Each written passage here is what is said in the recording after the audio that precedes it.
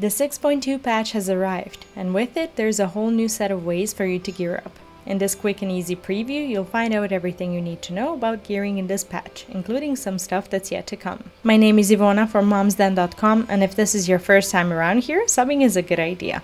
I make simple FF14 guides that'll answer some of your questions in no time and give you quick in-game wins. I also live stream on YouTube and Twitch quite a bit, so if you're a fan of awesome communities, in-game and other highlights, I'm sure I'll see you around. If you're starting fresh and you want to get the first available gear, you can purchase the ilvl 590 Radiant gear for the Tombstones of Astronomy in Radzathan over at Kehanti. Next to her is Kaldeen, who will upgrade this gear from 590 to 600 with Radiant Roborants, Twines, and Coatings.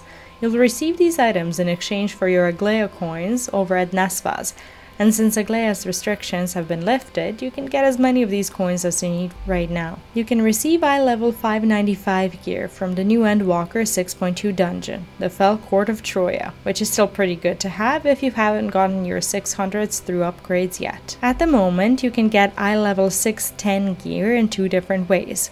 The first one is buying or crafting the Rinascita gear, but I highly recommend waiting another few days as the gear pieces are still super expensive. The 610 alternative to this is doing your Abyssos normal weekly runs. You're limited to looting one token per run, so depending on what you need, this could take a while, but you should definitely start on week 1. The tokens can be exchanged in Radzathan over at Jole. Weapons can be slightly higher item level, sitting at 615 as the loot from the new 6.2 Extreme Trial. This is a non-spoiler video, so I won't be naming names, but the weapons are called Windswept, and apart from looting them, you can exchange 10 Windswept Archfiend totems at Nesvaz, who will tell you the name of the boss as you click on it, so don't do it if you don't want any spoilers. The new Casualty Tombstones have a weekly cap of 450 as per usual, but they will get you the much desired eye-level 620 gear over at Kehanti. Choose carefully and gear your main job first, as you'll need the higher item levels for the endgame content next week. When it comes to the weapon, apart from the tombstones, you'll also need the ultra-light tombstone. You'll get this one by exchanging 7 unsung blades of Abyssos, which is what you'll receive after completing the 8th circle of Abyssos, and they're on a weekly lockout. Make sure you've got 500 tombstones of casualty in stock in 7 weeks when you finally exchange your currencies, as this is currently the best weapon you will be able to receive, not counting Savage.